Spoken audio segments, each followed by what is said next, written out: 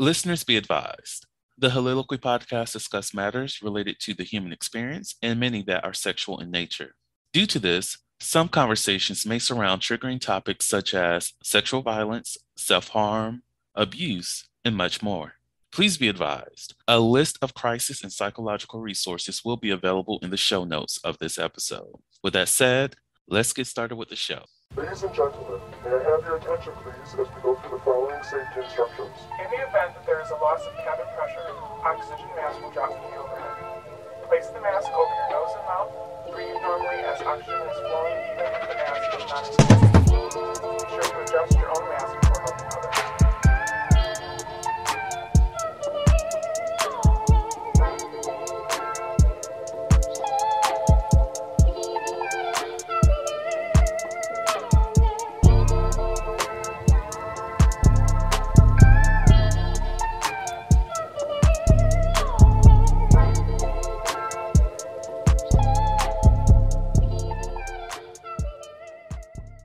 Okay, she sounded different from this computer. I don't recognize her. I need to go back to my other computer. She changed.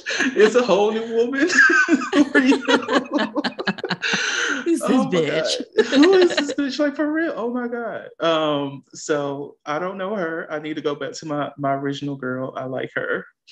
We finally got to a point where I'm comfortable with her voice. I love it when she tells me that recording's in progress, and now we changing up voices. Who am I going to have tomorrow? Some man? No, do not do these changes to me. Zoom, don't. Okay. Anyways. Let me open up the show. Oh God. Okay, here we go. Hello, everyone. Welcome to the Soliloquy podcast, where we step out and speak on sexuality. This is your favorite host, Vernon T. Scott, also known as Sebastian Adams. Did not mean to say him second, but also known as Slaytor Jackson. On today's episode, we are talking about celebrity crushes, and I am blessed to have Meliza back. How are you doing, sweetheart? I am good, and I'm happy to be back. I loved our conversation last time.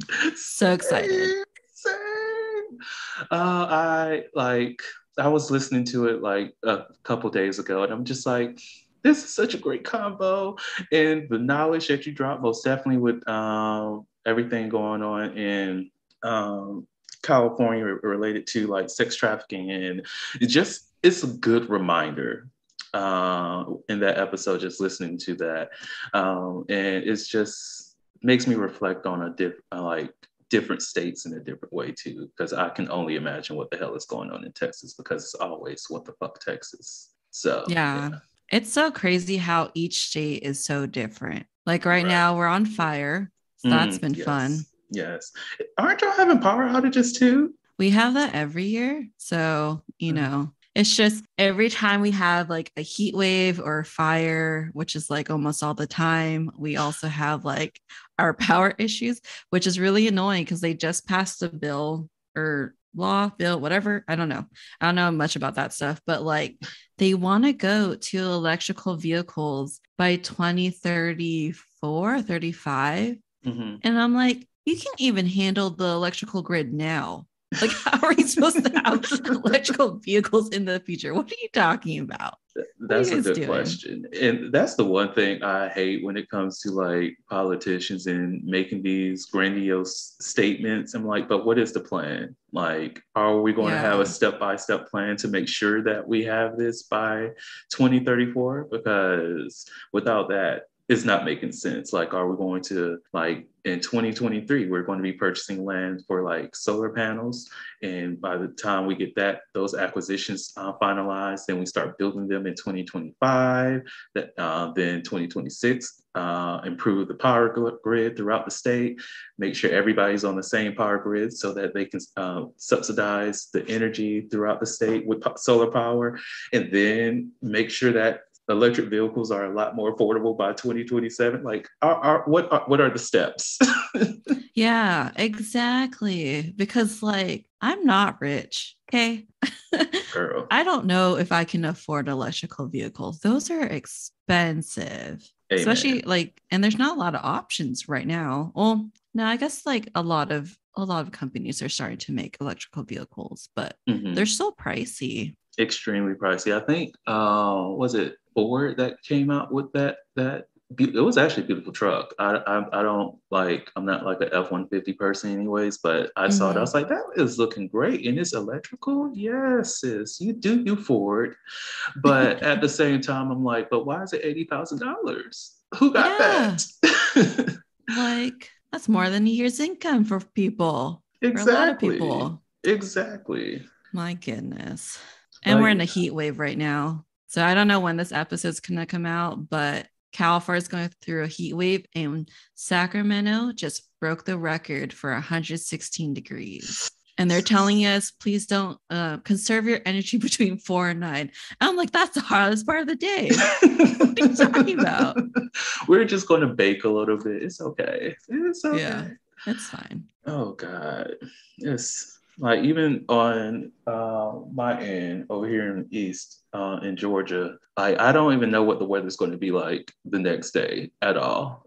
And I'm used to that in terms of like Georgia weather does whatever the hell it wants to do, Mm-hmm. but these days it's very, very kind of scary because I'm like, all right, we have heavy winds one random day, and then it's raining the next day, and then it's hot as hell. And I'm like, what are these conditions telling me? And I'm still scared at the fact that we have not heard anything related to hurricane season, and we're now in September. And I'm Oh, like, geez. It's going to be like, bam, just one day.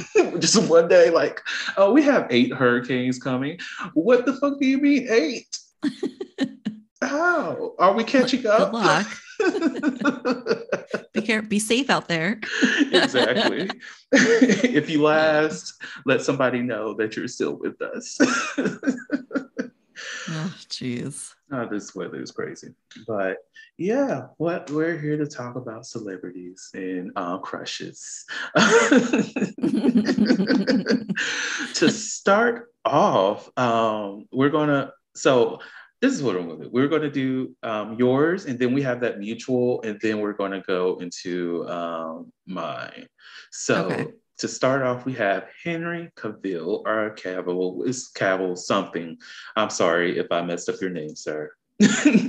But we have Henry to start off. Why Henry? So I am a big nerd. Like get that out. Like just love video games and anime and just all the stereotypical nerdy stuff, right?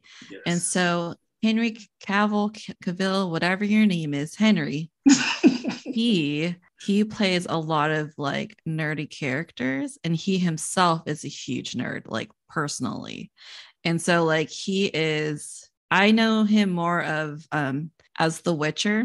So Mm, he's Geralt of Rivia. If you haven't watched the show or played the game, but I did, watch and played the game. And yes. it's a really good game, and I was like super excited that it was gonna become this TV show and like Netflix took it on. And when he came on as like Geralt, I was like, oh my God, he is beautiful. I Excuse me, sir. was like, how dare you be Geralt?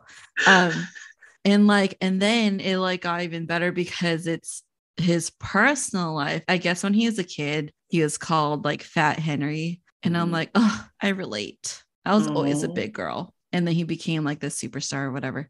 Now he's all like buff, but like he is into video games. He built his own computer, and oh, he like he read the books and he played the game. And so he really honed in that Geralt character. So even from like an artistic perspective, like he really did a good job as acting as that character as well. So overall, just in a way, awesome. like that is beautiful. Like to be a fan, because I Mm-hmm. think about those. Like if I ever had a possibility of being like on a mainstream role from something I love since like childhood, oh my God, like that will Right. be so beautiful. And I love that he got to do that, from playing the games to literally being the character. That's beautiful. And yes, the man is very handsome. very, very handsome. And I'm like, okay, good sir. Yes. Like, I've never heard of you before today, but I'm glad that I've watched this show. Like, you're blessing the screen, and I'm grateful. Exactly. Oh my God. So, what about Kylo Ren, Mr. Adam Driver? The Soliloquy podcast focuses on the variability of sexual expression. When it comes to sexual expression, we often depend on pornography to illustrate how one must perform sexually. For those who have not learned this by now, the stuff you see in porn is not real. Pornography provides a singular perspective of sexual expression that is not often the reality we see during our own sexual encounters. The Soliloquy podcast is a conversation that takes you outside of the compressed box of what many know about sex.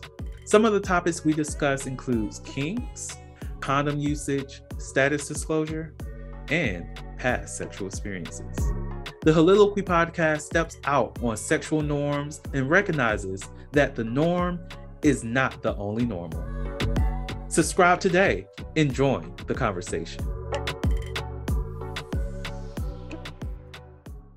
So, what about Kylo Ren, Mr. Adam Driver? So his is more of, well, I am a huge Star Wars fan. Mm-hmm. Love Star Wars. Watched the Clone Wars animated series and Rebels and all that stuff. And I'm not a fan, honestly, of like Disney Star Wars, but I really liked Kylo Ren and his character, and I love like how. Okay, I don't know if you're gonna make fun of me for this, but my husband always makes fun of me for this, but I always fall for like the damaged guys, if that makes sense. So like, what's a good example? Like in Walking Dead, I loved Daryl. Like, I mean, everyone loves Daryl, but he came from like a hard childhood. He was abused, had an alcoholic father. And so I'm a sucker for those like damaged dudes. I'm done. I'm not judging because that's what I attract. And I'm not saying that I'm looking for damage, but it just finds me. And I'm just like, I'm not trying to fix anybody. I'm not. Lord, why are you doing this to me? But like, I get it. And there's something that I do like when it does come with somebody who might be damaged, but those people who are damaged and healed, the maturity of those people, I love so much. I don't want the damage that turns into like a raging alcoholic. I want the damage that heals and matures. Right. Can you hear my dog? Okay, good. Like he's like going crazy over there. I don't know what's happening. But yes, like you said, do not want an alcoholic, but someone who's healed, somebody's working on themselves, someone who's like that can feed into you and also feed into themselves and also accept being fed into. Like, that's the thing that I love when it does come to someone that I meet that happens to be damaged, versus those who just fall into my radar and just damaged and continue their damaged lives. And I'm just like, I feel for you. I hope for the best. I am in your corner rooting for you, but I'm not trying to be in this situation. Yeah. I'll be your cheerleader from the side. Exactly. But so yeah. It is. I love that it's the damaged past that connects you, because the character that we share mutually is quite damaged. But before we get into that one, is there anything else that you want to add about Kylo? Well, also another reason why I like Kylo is because he kind of looks like my husband, but like full white version of him, because my husband's like half Filipino. So just that aspect too. Like, not only is he like a Star Wars character and he's like a damaged dude that becomes good at the end, but also he reminds me of my husband. So the spicy Kylo, we love it. So the character that we have in common is Vegeta, and I like, as an anime character, Vegeta is actually hot. Like, I would say it is after Namek, like his redemption arc. Let's put it that way. Yeah. That's when he became a little bit more attractive. Like when Boma pretty much was like, look, what we not going to do is what the fuck you thought you were going to do, because I'm not here for that. You're going to respect me as a woman. And like, yes, Boma changed that man for the better. So when Yes. Boma put her hands in it, somehow it just became beautiful. And I love that. Oh my God. I was gonna say the same thing. Cause I'm like, that's one of my favorite relationships in anime. Exactly. Yeah. She's just so good for him, and like, Mhm. it's corny, but it shows like how much love can like turn you to a good person. Right. And I think like of anime relationships or just relationships in general. And you know how people just like you have to be willing to die for your lover and whatnot. I usually like know that the Romeo and Juliet kind of die for somebody. I'm like, no. But in terms of like Vegeta and Bulma, I love that aspect of them because it's not necessarily that they're willing to die for each other, but they're willing to fight for each other.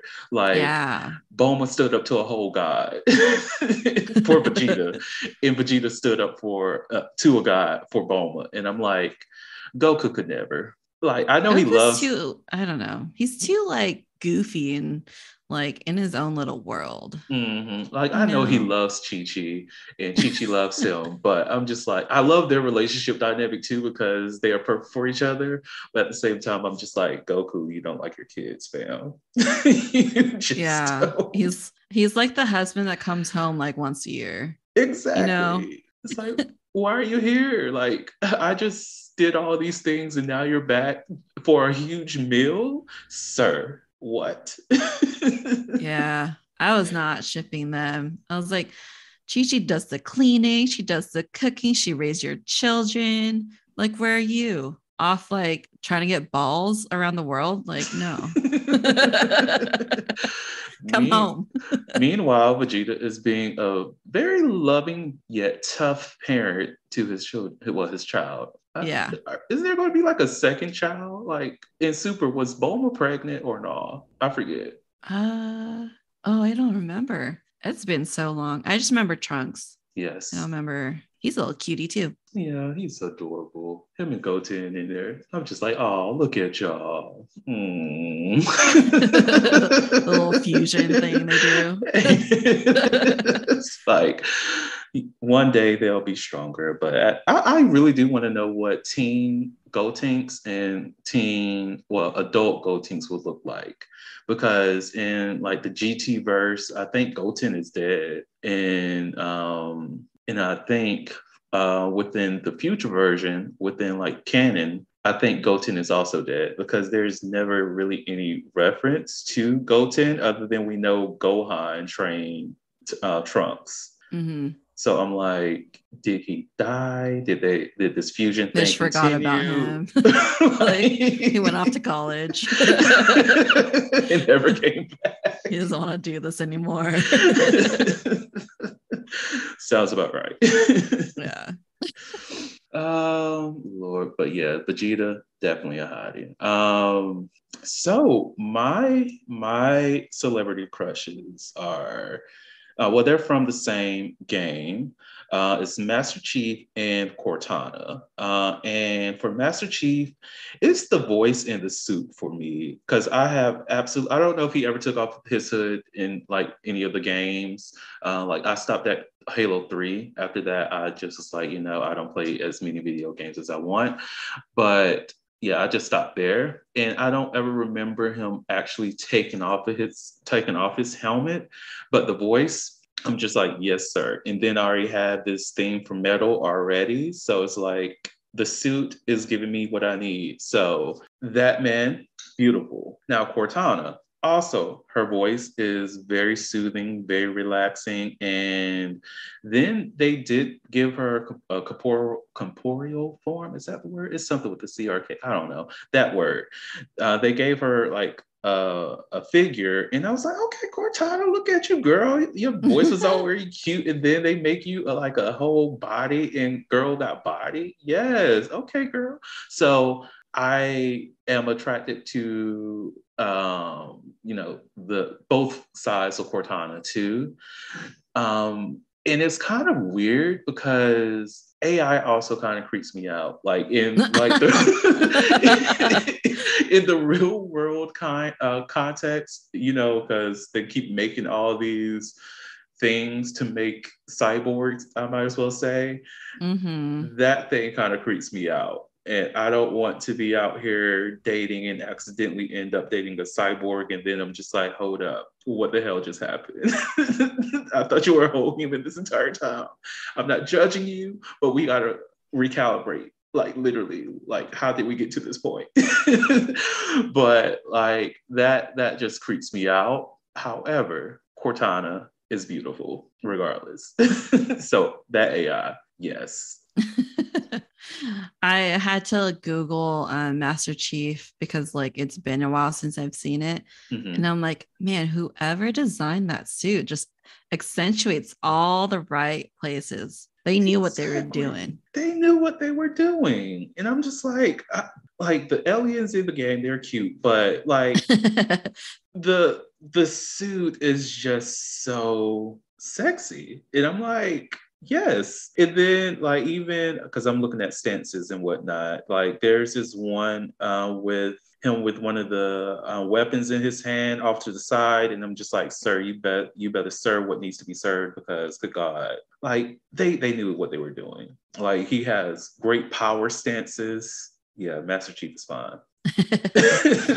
I'm like looking at it right now. Oh, hold up. I just found something where they do have Master Chief without without his helmet? Yes, he looks like, have you ever seen American Gods? No. So, okay, I need to look up the actor's name. So I think this is the live action version of him. And that guy from American Gods, the leprechaun dude, is attractive. So I'm okay with him playing Master Chief because like I already found him attractive. So it's like, yes, double up for the one time. So yes. Now I need to know his name. Is it the short dark hair? I think he's white dude. Yes. Maybe. Yes. Okay. Him. Okay. Yeah, I see it. Like, okay. What is his name? He played Matt Sweeney. Who is Ewan Rayon? Is that how you say that? I don't know. But yes, fine. So him playing Master Chief, that just makes it even better. So I'm okay with that. Okay. They picked a good one. Yes. I know voice is so important too. Like Pedro Pascal as the Mandalorian, like before he took off his helmet. Yes. Sexy voice. Love his voice. He lifted that helmet though, and I was like, nope, put it back on. Sorry, Pedro, but I agree. It's like, it's not to say that he's unattractive, because he's an attractive dude, but it was not matching the voice. It was not. It wasn't. For some reason, I was expecting completely different. His face is too soft, I think, for the voice. You need a more like hardened guy. I don't know. More of a like block kind of chin. Not block, not block, but like more chiseled, more defined. Yes. But it's okay. That. He has his helmet on most of the time. That's okay. I'm done. That's worse than saying you have a bag over your face. Not really. I would rather have a helmet over my face than the bag, honestly. Yeah. On that note, I will say this will be a great place to end this episode. I do want to say thank you so much, Meliza, for sharing your wisdom and your crush with the podcast listeners. We love you. Everyone, please make sure you do go listen to her podcast, The Talkative Introvert. It is available on pretty much all the podcasts. Everything, anywhere. So definitely listen to her.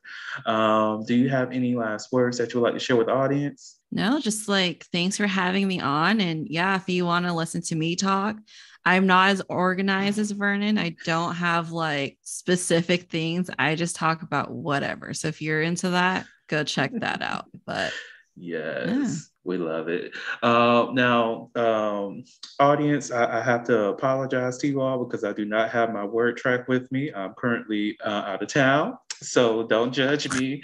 But thank you all so much for listening to the Holy podcast, where we step out and speak on sexuality.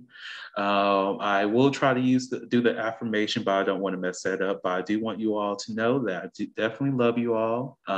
You are beautiful, regardless of what anybody else says. And I will catch you all next episode. Bye. bye. Thank you for listening to the Holiloquy podcast, where we step out and speak on sexuality. You can subscribe to the podcast through your favorite podcasting app and find us on the web at www.holiloquy.com. That's www.heauxliloquy.com. Share the podcast with your friends and join the conversation.